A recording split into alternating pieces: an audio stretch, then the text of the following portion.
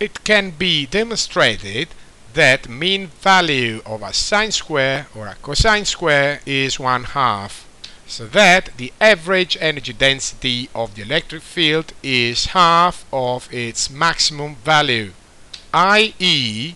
UE, its average value, is equal to 1/4 epsilon 0 E0 square.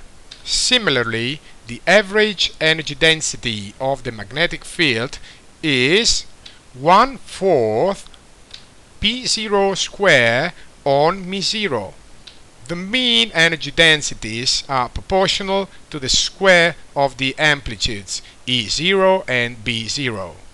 The greater the amplitudes, the more concentrated the electromagnetic energy into space. In particular, if the electric and magnetic amplitudes double their values, the average energy densities become 4 times greater.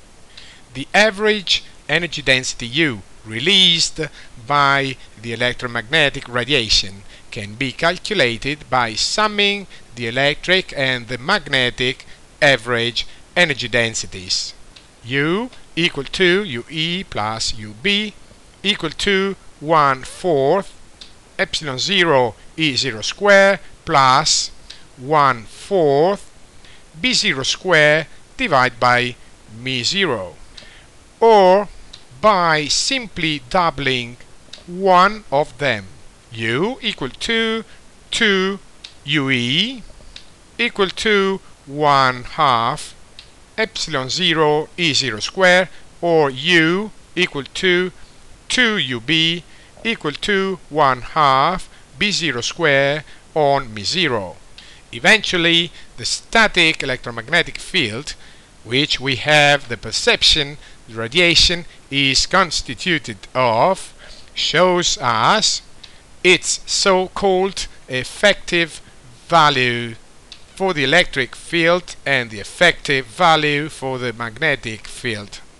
E effective equal to E0 on square root of 2, B effective equal to B0 on square root of 2.